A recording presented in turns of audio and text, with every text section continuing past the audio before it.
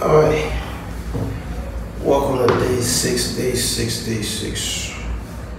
So this is day 6 in Cuba, and there are places where I still haven't checked off my list. So what I'm gonna do right now is go visit one of the places before they close. They close at 2. I don't know why they want to close at 2 p.m. But it is what it is, so I gotta go see that place and see if I can get me something to eat. Cause I haven't ate the whole day. I need some of that good Cuban cuisine. So my day can get started. And I need water, agua, more agua. Because as you're out here walking these suns, you need water in your system. No water, you will feel like you are dying slowly. And we don't want to do that, man. So, you ready for day 6? I'm ready for day 6. All right, let's go. Let's do it. Come with me.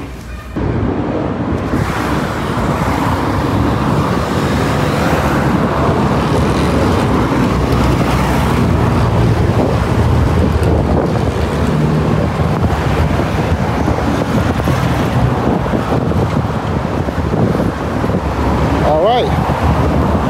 So now I gotta take a little selfie to make sure this is a great souvenir with my backpack and everything. Let's do it.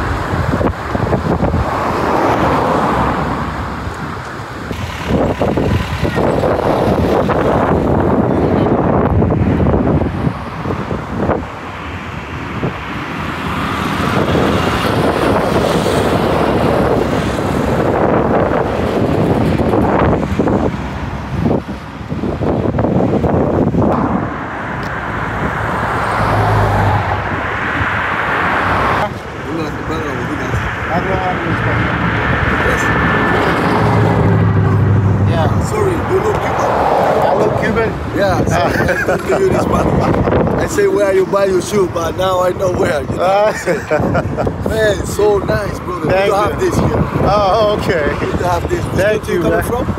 It's Georgia. US?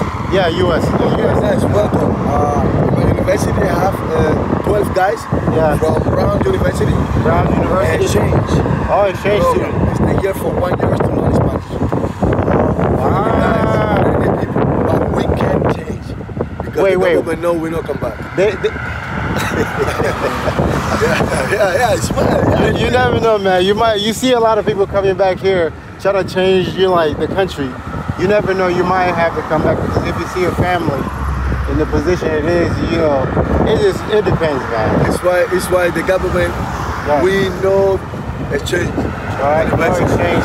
We don't come back anymore. Yeah, but you guys have a lot of smart people though, because I noticed that. You have a lot of smart people. And unfortunately, I don't know if it's a good thing or bad thing. For the system. Yeah. Well, I know your time now. No, you good, man. If we're talking about, For me, it's good practice more my English too. No, it's good, man. Yeah, practice with me. 62 years already with the same system. Nothing changed. Nothing. Can you imagine how many families died? Right. Looking for better life in the US. Miami, right. 90 miles from here. 90 miles, Florida, Miami. Right. So, why the problem?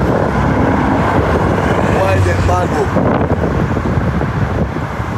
I have no answer to that, man. I have no answer to that.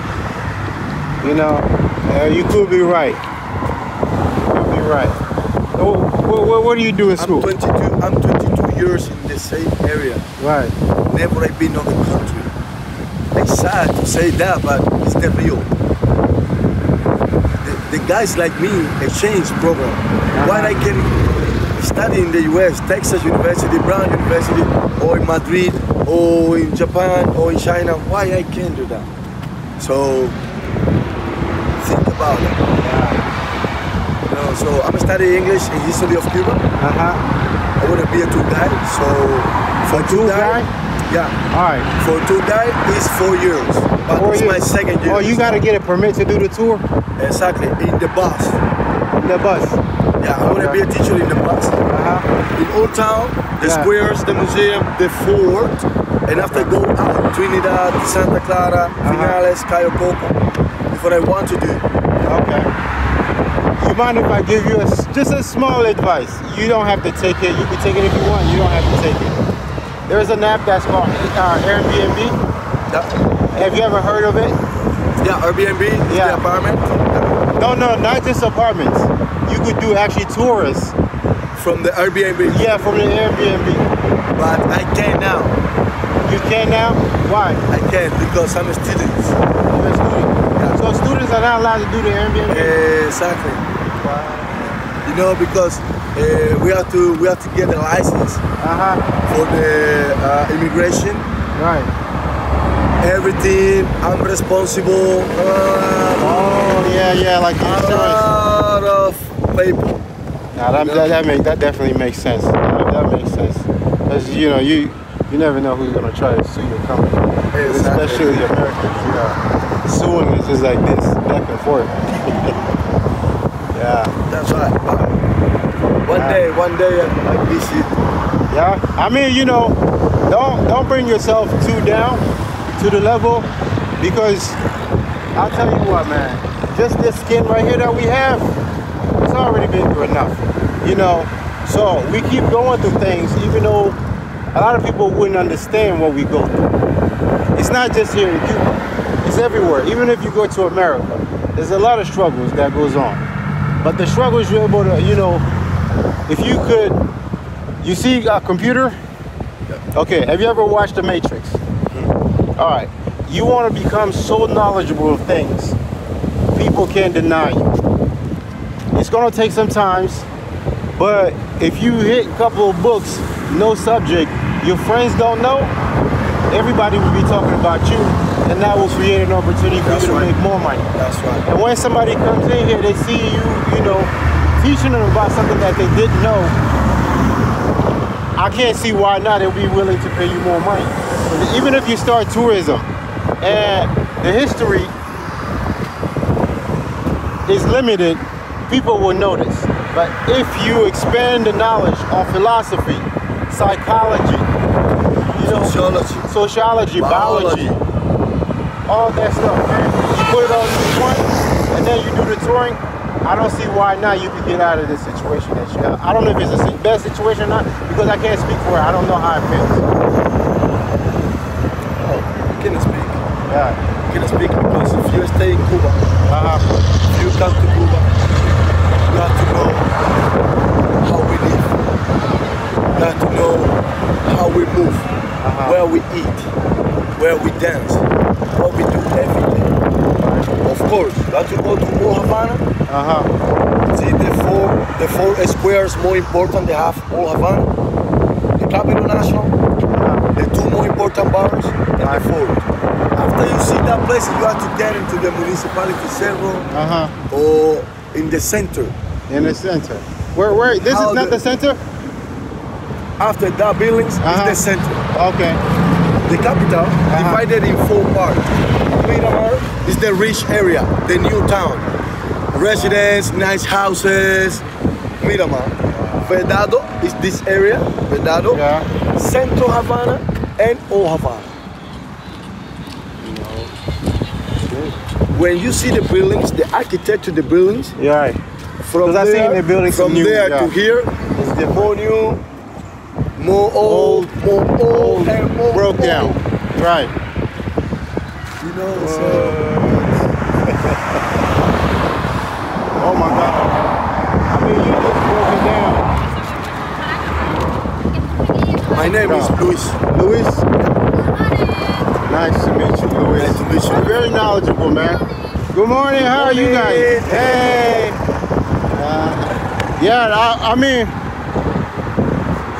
man, it's like, you don't have anybody that stays in the state? Your family? I met so many friends from the States, from San Luis, Yeah. Texas, Chicago, New York City, Right. and Boston. These guys I met these guys here in my university last year and this year. And this year. But I don't have any family in the US. If I have family in the US, Right. I promise Right. I'm not here. I don't want to make my family with this system. Thank you. See, everybody knows you, man. Stay in my building. Oh, okay, okay. Yeah, stay in my building. He's from America. Oh yeah? Yeah. Yeah, I can DC. see, man. I see the hat. From the DC. From DC. I can see the hat. Yeah, the thing is, because as I look into the history of Cuba, You work there? yeah, I walked back there, but I just didn't film it when I was walking. So today I decided to come out with the camera and then just go, you know, get a little bit of view, yeah, see how everything is it's set. Yeah. But You went to Havana already? Havana, yeah, I walked around this whole block here. Like even through there to the university, all the way, because I changed Airbnb locations. I was at the university and now I'm at another location, and I noticed exactly what you just said. New Havana? Miramar, Verdado. Yeah, Verdado. Now I'm in Verdado. Verdado is, Verdado, is, Havana Center. And Old Havana. In Old Havana, Right. you have to see the 4 squares. Number 1, San Francisco Square, Right. Armas Square, Vieja Square, Cathedral Square. The 4 squares stay in the same area. The 2 more important bars. Number 1, La Bodeguita del Medio. La Bodeguita del Medio is the first bar where making the first mojito in the city in 1942, 17 years before revolution. Okay. The revolution was here in 1959. 1959. The second bar, Floridita, Ernest Hemingway Bar. After you see that places, you cross the other side and see the fort. Okay. Ernest Che Guevara Right. houses, and you see every night 9 p.m. how shoot the cannon. Boom. Where? 9 p.m. 9 p.m. here? in the fort. And see the Christ. Right. It's the best place for see the whole city, the view. Wonderful. Where you could climb up there? Yeah, exactly. The Christ, the big Christ. Right. You have to go the other side and then take the car. It's so beautiful. Well, what do you use? Stairs? You gotta climb up the stairs? Exactly. It's Okay. the tunnel. Oh Jesus. The tunnel. Yeah, that's a workout. From the tunnel. Now I have to do that. But one thing that I wanted to do, you know, because I'm not gonna lie to you, man. Yeah. The number one reason I came to Cuba is because of Afro-Cuba. I'm not even gonna lie to you. You know, it wasn't because of these buildings, that buildings. I watched some stuff on YouTube, even the story that you're telling me. You know, I seen some of the stuff on YouTube.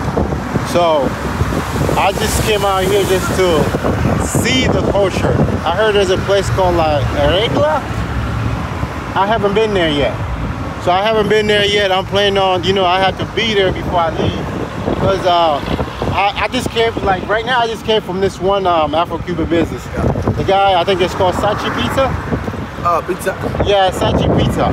You know, I seen him on YouTube. So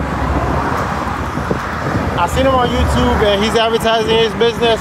So I gotta make sure I film myself eating in that place. So when I go back to America, other people sees it, they come back out here. I don't want people just to come to Cuba. The only thing that they visit is literally just white Cuba. You know, so if they see Afro-Cuba doing businesses as well, and it's a legit business, I'll bring more people here. They're like, oh, I want to go to that place. How did you like it? I like it. Okay, cool. Somebody sees it. Because there are people, like even that guy that just said hello to you, Like the guys? Yeah, the guy, if you talk to him, because based on his friendliness, if you talk to him, ask him about the, Black American struggle. Ask him about that, like talk to him about that. You could see what might inspire you into the city. I mean, I've read some of the revolutions, the revolution in Cuba, and I'm proud of the country for what it did. And right now, there's still other things to be fixed, because the next generation, your generation coming through, it's going to depend on you. You don't have to do something here in Cuba, but it could be something that you're doing. The people that you're meeting, you don't have to be family with somebody. It could be if you're just a good friend with somebody, especially the people that you go into university with, they'll remember you. Because family is not just blood. You could be blood, and your blood, they don't even want you to succeed. Blood is your enemy sometimes. Same blood is your enemy. It's better than other people, the best friend than brother. You treat the life. Exactly. That's just the way, like you say. Just treat them right, show them around. It will stay in the memory right here. There's nobody you could meet. If I meet you today, I give you, I give you knowledge, or I give you something. One day, I bring there, yeah, you help me the same. Yeah, you're right. Well, if you do something for somebody here, they really appreciate what you did. The moment they see you, exactly. That's it. When they see you, they're like, you know what, this guy here, I got good memories. The only thing that I could just prevent, because I told you I came out here for Afro Cuba, but I actually got scammed by somebody that was black, and I was trying to support their business, but they ended up scamming me, which is okay. It's okay for them to scam me, because I figured they needed the money.